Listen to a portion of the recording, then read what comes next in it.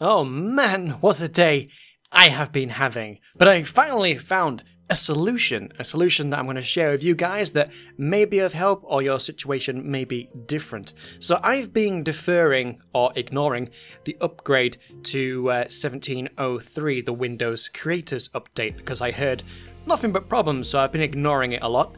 But recently it's got a bit more aggressive and would pop up during games and stuff and minimize stuff while I was streaming, which isn't very useful. Even worse when you're trying to record something, for example, and you're not streaming. So anyway, without further ado, here's the problem I had. So I'm using Windows on an M2 drive. Now, Windows Update does not like that.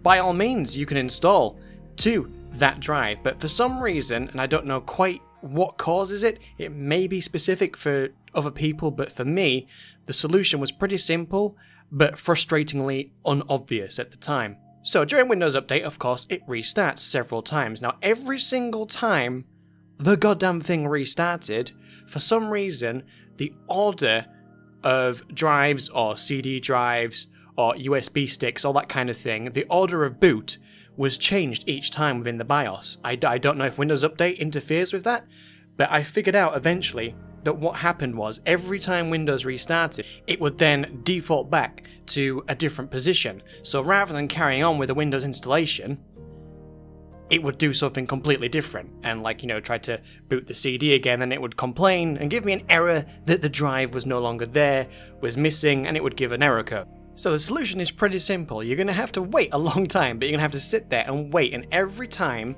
during the installation process or the update process, every time it restarts, because as we all know, restarts may happen a few times during installation, you have to be there to press F8 as your system's booting up to make sure that you are always launching from that particular hard disk.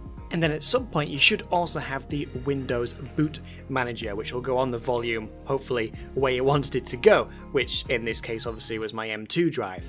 And that's where half the problem was laying, was selecting the drive so that it would carry on booting from that and then create, I guess, the boot volume for it to actually boot eventually. So just a case of making sure the right drive's selected and then to carry on using the Windows Boot Manager option as you continue through your installation.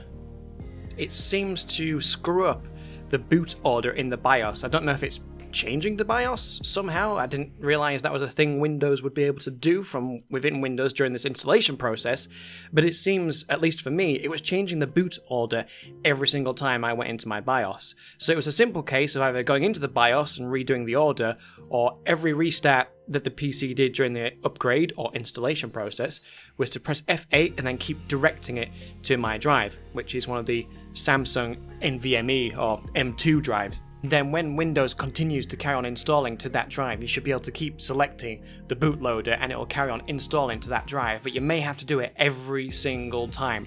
That's the only drawback, but it saves having to completely reinstall a fresh copy of Windows or putting another copy of Windows onto a different drive and then having two boot options.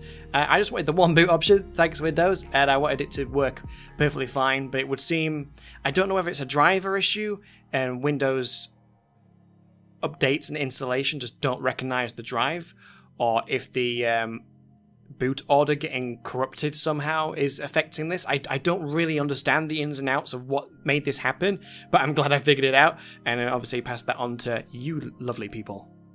Some other people also solved the problem by using the latest Creators Update ISO to fix their problem. When there was a problem, they would then run that particular ISO file, either burnt to a disk or a USB stick, to then do a repair and recovery and then get past this problem that way. That didn't work for me at all, and then as soon as I found this out and this was working, it was just a case of sit there and keep pressing F8 and then keep selecting the correct drive, because Windows is fucking awful.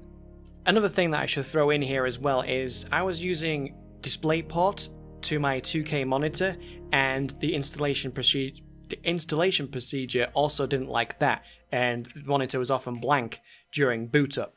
which was weird because I couldn't even see the BIOS at the time. I don't know what caused that issue, whether it's just DisplayPort's not accepted during this installation procedure or the resolution, I'm not sure, but luckily I had a spare 1080p monitor kicking around that I was able to plug into just in order to be able to see things. So again, if you're having a weird blank issue during a boot loop, you could also be missing out on some information if you're using a higher end monitor.